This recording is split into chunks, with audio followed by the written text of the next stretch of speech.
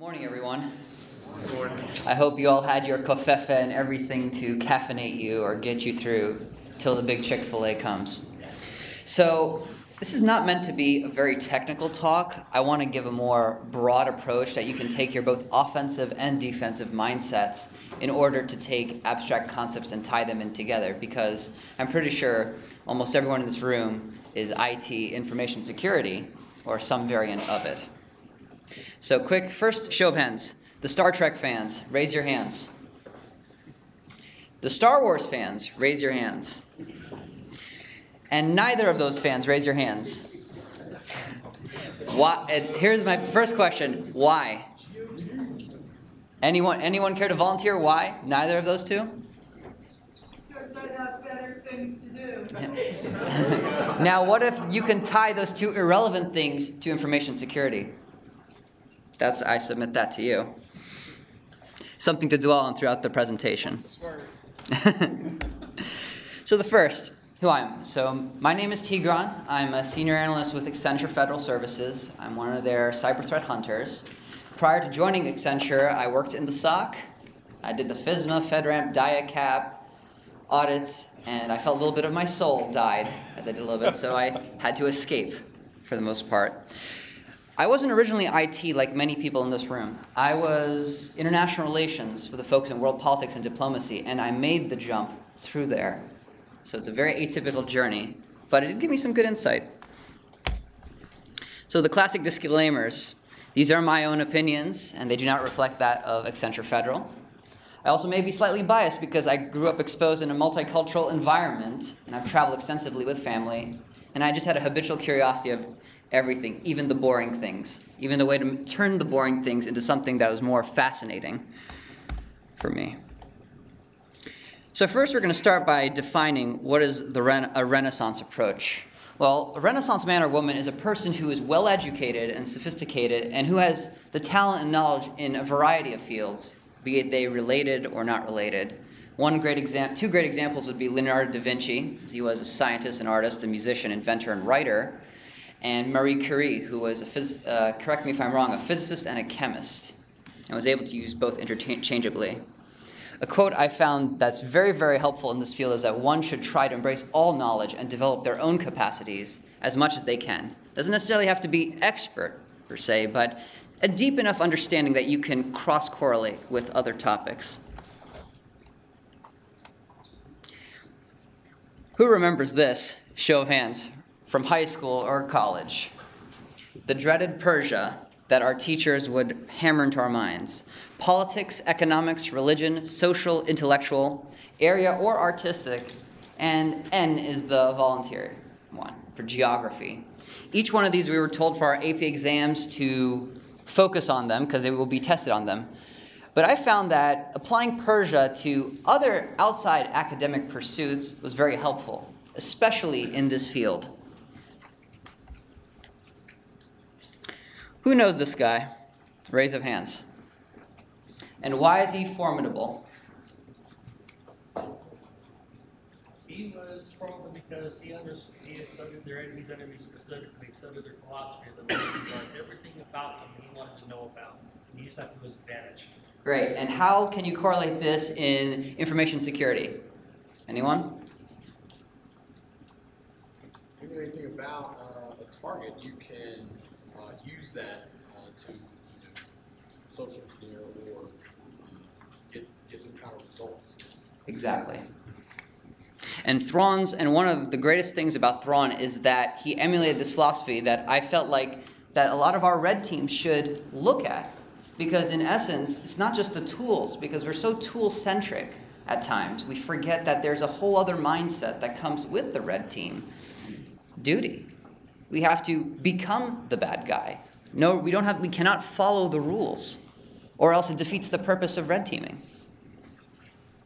And his counterpart from Star Trek. He's knowledgeable in a variety, archaeology, music, philosophy, history, and tactics, and throughout all of the fandom of the Next Generation, we've seen him use these variety of disciplines to help navigate through difficult circumstances, diplomatic or volatile. So this is Orit Gadiesh, the chairman of Bain & Company, who coined up the term expert generalist. I feel that the expert generalist is the end-all product of following what I call the Renaissance approach. And Orit defines the expert generalist as someone who has the ability, as well as the curiosity, to master and collect expertise in a variety of disciplines. They not necessarily have to be connected in industries, skills, capabilities, countries, and topics.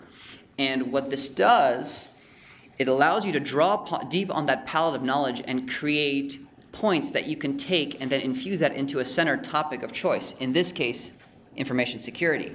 We can take things from English, psychology, chemistry, physics, the entire spectrum of subjects, and then help use that mindset in our own when dealing with attackers or defense. Another thing it allows us to do is to drill deep and perfect our thinking in information security. This concept is commonly known as the T-shaped individual, which I'll get into a little bit later. These are some famous expert generalists who applied the Renaissance approach throughout their careers.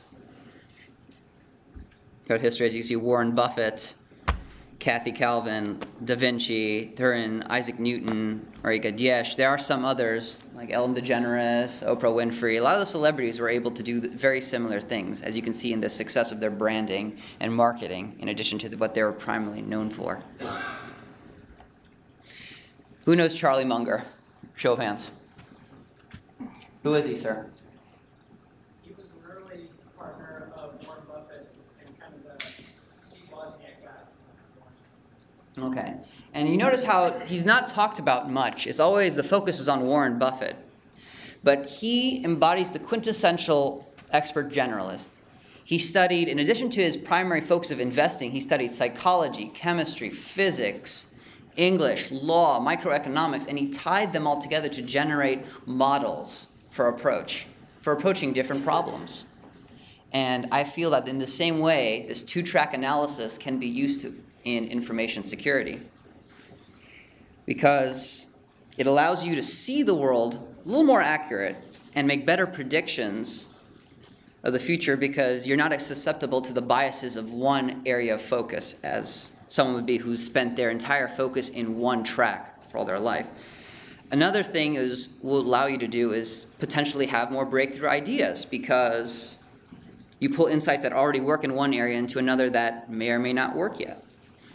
A third thing it does is that it helps you build deeper connections with people, because some cultures hold different values closer to their heart as opposed to others. And being able to be cognizant and understanding of that allows you to garner more respect as well as intimacy. Because if you meet someone, for example, and you have one thing in common, okay, that's great, but that's not enough to establish more trust and friendliness with them. Now, if there are 3 or 4 things you have in common, albeit they may not just be tied in with information security, but let's say you both like coffee, tea, or shrubberies, gardening, or the Knights Who Say Neat.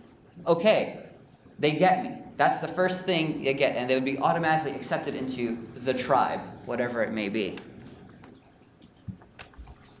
So this is the T-shaped individual that Orit Gadiesh and Charlie Munger embody very well.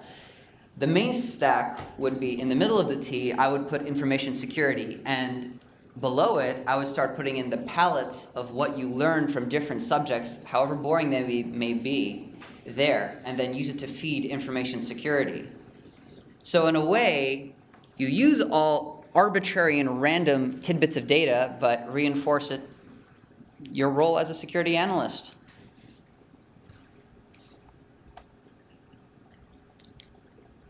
Some of the benefits. As Sun Tzu said, it gives you more options to bluff. And the ability, as mentioned before, the ability to understand both cultures garners a deeper respect from a target towards a social engineer. I actually picked that up last year when I was at DEF CON 24. There was a Japanese national, Tomohisa Ishikawa. He was giving a presentation on the cultural impacts of social engineering. And that's one of the biggest insights I drew from his presentation.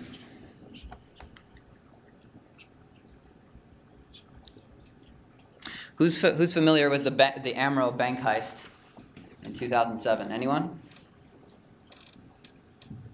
Okay, so what happened was in 2007, a mystery man burgled safety deposit boxes at the Amro Bank in Belgium. He stole diamonds and other gems weighing at 120,000 carats in all.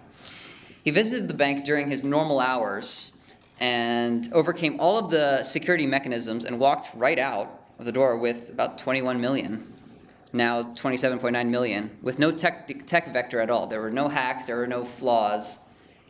But he used charm and the Renaissance approach. He got to know everyone. He was very well educated.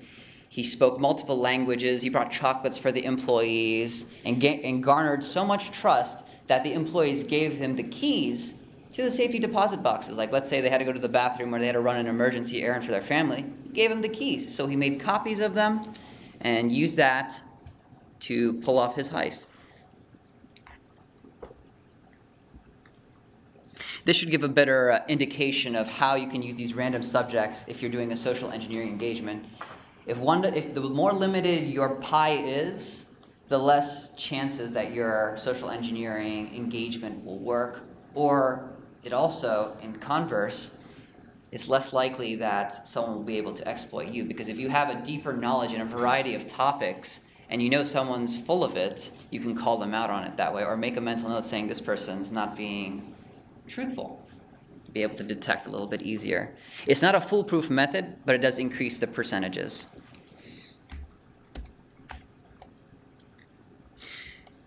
These are just a few examples of the approach. However way you want to pair it, it's up to you.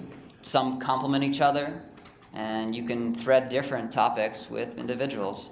But just remember, when you connect with someone on multiple levels, it solidifies trust, authenticity, and the emotions that you may have with them because you get them. You're automatically accepted into their tribe because you understand them on a myriad of tiers. These are some recommended readings I have based on Persia. I'll be including this on my GitHub for those that are curious, as well as diving into deeper, smaller subtopics. For example, in information security, as well as social psychology and the like. So this list will be available on my GitHub within the week. Here's some recommended podcasts I have because I know very well that a lot of people do not like to read and prefer the audiobook version or just listening. And this is for the audiophiles. I highly recommend the Social Engineer podcast and The Art of Charm, as well as the Tim Fenriz Show. There have been some really good recordings from them. So to make a wrap up, so the Renaissance approach enables you to essentially become a human nMAP or expert generalist. You'll have more to discuss with people, contribute with them. It also eliminates the potential of saying that, oh, they don't know much, they don't know what to talk about. This gives you a myriad of things to talk about with people.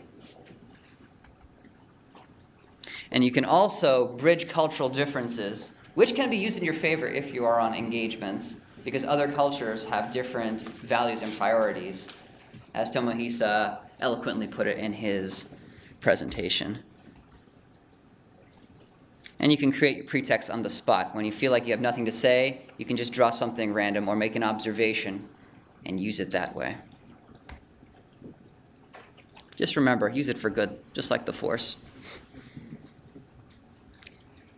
And getting in touch, this is my Twitter, GitHub, and email. Does anyone have any questions per se? I want to make this as engaging as possible because you might be wondering why the arbitrariness of it all, and I would love to help put it in perspective for you. Yes, ma'am. I am wondering, your presentation is very general. Do you have a specific example where someone knowing how to talk about a lot of different things helped in the information security industry? Okay, certainly. So one example would be the Russian hack, the democratic breach, for example. It was determined that they were done by two threat actor groups from Russia. But based on that, let's look at the cultural aspects of Russians. Throughout their history, they've been very persistent. They've been almost merciless to the point that they don't take no for an answer. They also like to leave artifacts behind, but in the mindset that they wanted you to find that. So just like the Russian nesting dolls, the matryoshkas, they leave you artifacts, but that's because they wanted you to find it as well. Does that help? See how you can tie in certain aspects of their cultural as well as the information security, ma'am? Okay, so let's look through their other aspects. The cultural aspects help define, and upbringing help define how people usually act. An example would be the person who created the black POS from the Target breach and the Neiman Marcus breach. It's a 13-year-old coder, raised in Russia. He made this exploit, sold on the black market, and the actual people who pulled off the heist bought it. But the people in Russia grow up in a very, very mathematics, chess-influenced, it's just a very, very interlocked on the cultural approach. They learn their culture and then they learn about other cultures. And that allows them to have edges on others that, let's say, are more tool-centric as opposed to culturally centric. Because they anticipate what the next step is going to be. They're already able to predict. Let's say this culture is a stickler for rules. We follow the book and go this way. The Russians exploit that in that case. Does that help further answer your question, ma'am? Do you have examples besides Russia? China would be another one. How about a non-state actor? Non-state actor? It would be a little difficult for me to pull out a non-state actor example. Per se, I don't have one readily. But I am planning on getting a little more in-depth and more specifics in my follow-up talk. I meant this to be as general as possible. The next of the series is going to be more specific, going to more of the case studies. So I could not answer your question. Yes, sir? Your previous slide was, I think that was international finance or international politics. International relations, world politics, and diplomacy. So somebody really interested want to understand Russian sensibilities, cultural sensibilities, right? So if you're going to go from geo to business, it's important you understand what makes a Russian Russian. Where do you even where do you start? Where do you start? If you wanted to, like you just mentioned this Russian example, right? Mm-hmm. The Russian doll, so the Russian wanting you to find, like if I want to understand the sensibilities of an individual, not, I don't want to say typical Russian, but the Russian mindset. Where do you, how do you even begin to attack that problem? That's an excellent question. I'm glad you brought that up. So the Defense Language Institute has a certain section that's open to the public. It's a specific country in perspective. They have something called Russia in Perspective, and they touch on a lot of the things I discussed on the cultural aspects, the geographic. Basically, they go down through Persia in a very, very detailed way. And for a jump start, let's say you haven't learned the language at all, it would be a great first resource. I went through, I'm sorry? Free and open? It's free and open. I'll provide the link on my GitHub. Anyone else?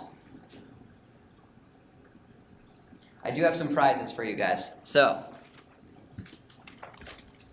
we'll start with the rubber ducky. Anyone can answer. Who is the guy from Star Wars I made reference to? You got it. Come on over here.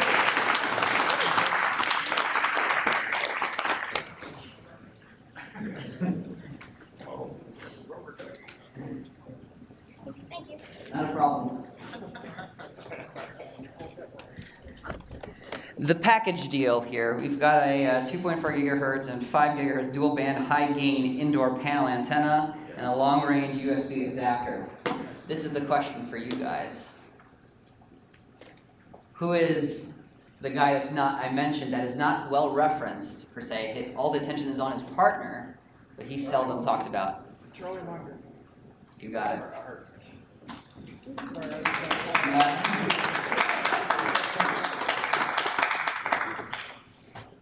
And the last one. For white hair and graying at an early age, the Blue Team Handbook, Instant Response Edition. This question would be, if someone can explain to me the T-shaped individual, the diagram. Breadth and depth are all depth. You got it.